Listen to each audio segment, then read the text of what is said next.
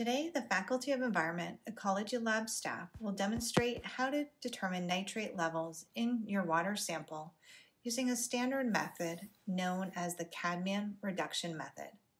Note, this is a time-sensitive test that needs to be done within 24 hours of collecting your water sample.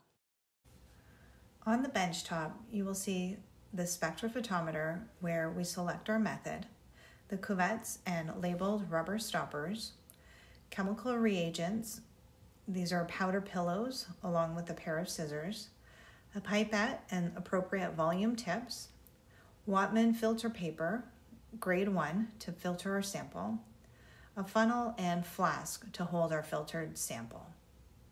There is a timer on the spectrophotometer, but having a stopwatch on the benchtop is nice, along with lint-free Kim wipes. As well, note the PPE, gloves, safety glasses, hair tie, mask, and a lab coat. The first step is to filter your water sample. Fold your filter paper in half, then in half again. Place into the funnel, then put the funnel on the graduated cylinder. Filter until you have about 30 milliliters of your water sample. It's always ideal to filter more than you need, just in case dilution needs to happen or that there's a spill. Turn on the spectrophotometer, select stored programs, and choose number 355 N nitrate high range PP for the high range program.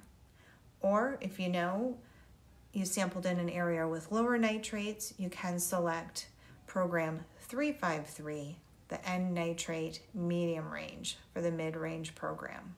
This will allow the spectrophotometer to warm up. Using a 10 milliliter pipette, add 10 milliliters of your filtered water sample into 2 square cuvettes. So 10 milliliters into each cuvette. This is 1 sample cuvette and 1 blank of your water sample. Cut and add your nitrate powder pillow into the 1 cuvette. This will be your sample cuvette.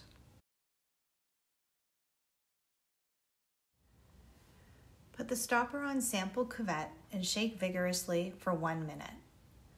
Let the sample sit for 5 minutes. In the meantime, declutter your work area in order to operate safely and avoid spills.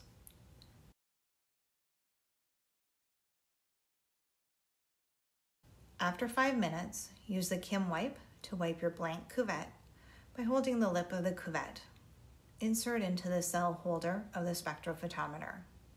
Place the light shield and hit 0 to zero the instrument. Take the blank cuvette out and use a Kim wipe to wipe your sample cuvette. You will need to do this within 15 minutes, otherwise overprocessing will occur and you will not have accurate results. Insert the sample cuvette into the cell holder, cover with the light shield, and hit read. The value will be displayed as nitrate nitrogen in milligrams per liter. Our result is 10.7 milligrams per liter. Multiply this result by 4.4 to obtain milligrams per liter of nitrate. We never pour the contents down the sink as this is hazardous waste. We use labeled amber jars to dispose of all of our contents. Be sure to rinse the glassware as well.